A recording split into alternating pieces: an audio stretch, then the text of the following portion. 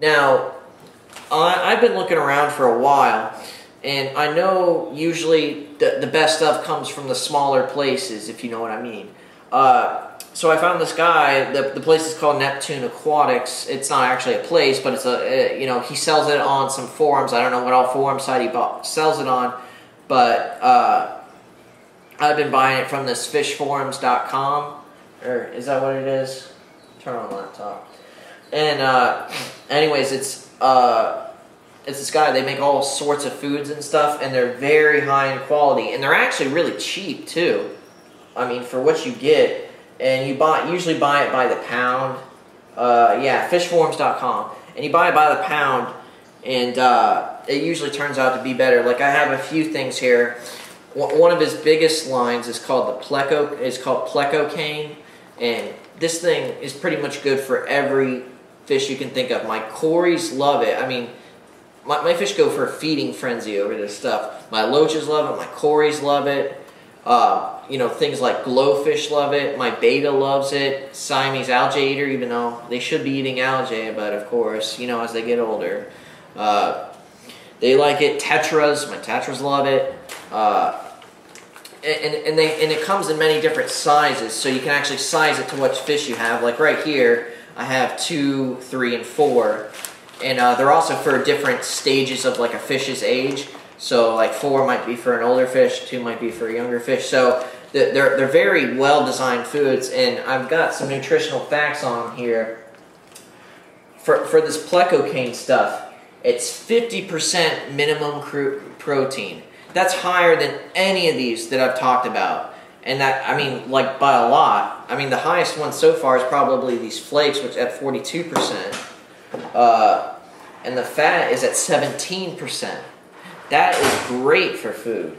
And the first ingredient is fish meal. Not the best. It would be, good to see something on this, like on this, where it's like whole salmon or something.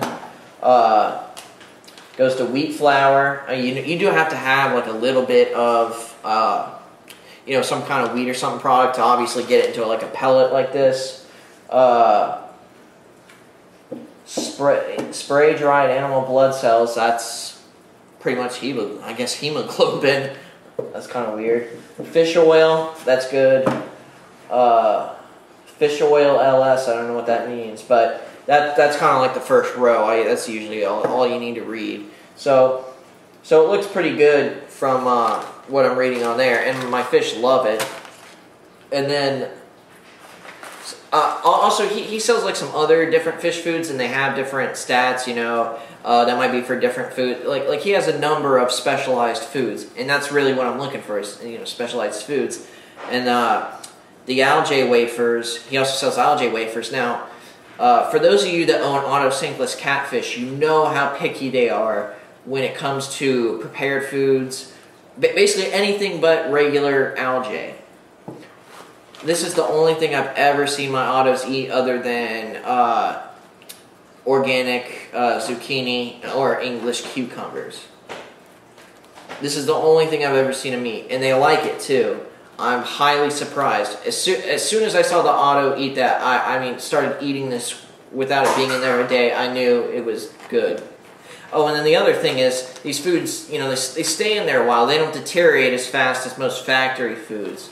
So that's another important thing. You don't want it to deteriorate. The only place you want it deteriorating is in the fish's stomach. So, and then something else to go over in the diet is spirulina. He's got this super spirulina flake, and it really is super, to say the least. That kind of sounds cheesy, but it's got a number of different little types of it in there, and really, it's the spirulina is almost like veggies for fish, except it's like good veggies because most fish are a lot of the fish are might be carnivores, so it's still good for them. And it basically, spirulina is something that most fish should have at least once or twice a week, maybe even 3 times, and it basically helps their digestive system.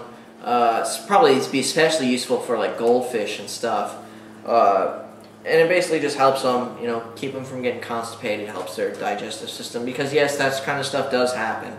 So I do suggesting feeding some kind of spirulina. You can find that in stores, but I've never actually bought any like store brand spirulina, so I've been getting it from this guy. And in fact, my cats like it, so I have to have it in like, this is like triple, it's like in the bag it came in another Ziploc, and another Ziploc, because even my cats try to eat this stuff.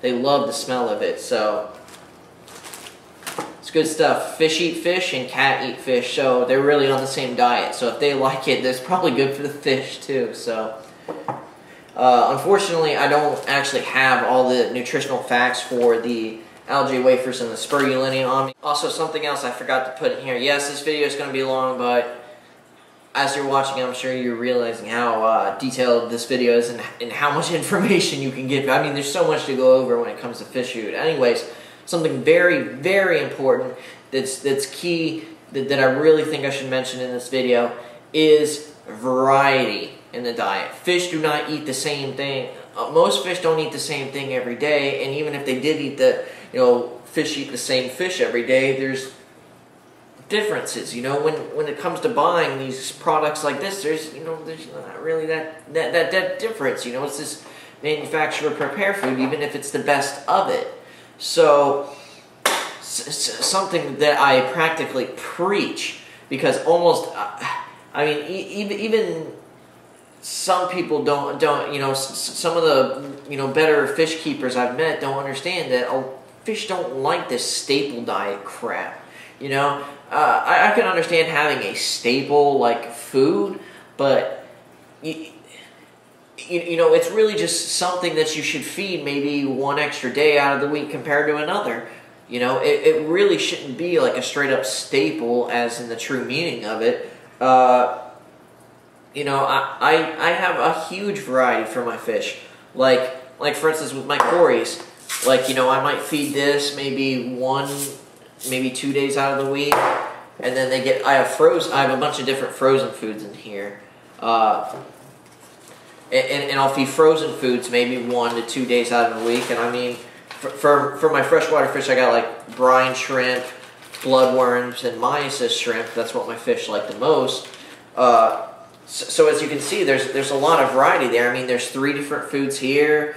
Let's just talk about my cories for a second. There's 3 foods here. Got cory food here, plus the plecocaine, plus this. What's that, like at least 5 different foods for my cories. So plus there's actually a couple more foods I don't have that I don't have on this table that I feed them, but it's basically from this Neptune Aquatics guy. It's just some of his other smaller lines of food that he sells. But so I give my fish a huge variety of the diet. They usually do not eat the same thing every day, and not to mention, some of my fish will eat the.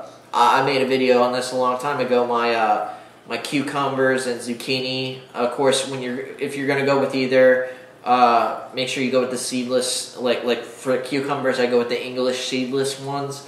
So,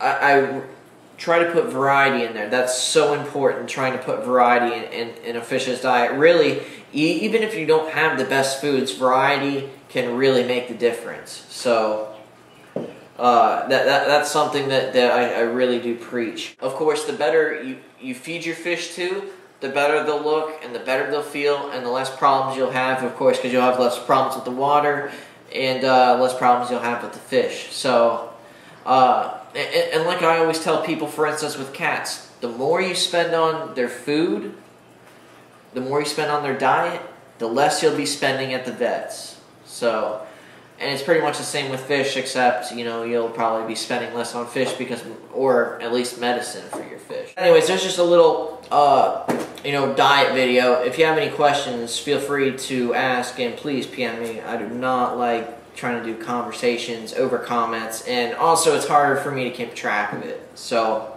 I know this is a general video, so there might be more specific questions you have, but, generally speaking, this should answer at least most of your questions about, what fish foods should I get. So I at least guided you brand-wise and told you what to look for when buying them, alright? So if you got a question, PM me. Thanks for tuning in.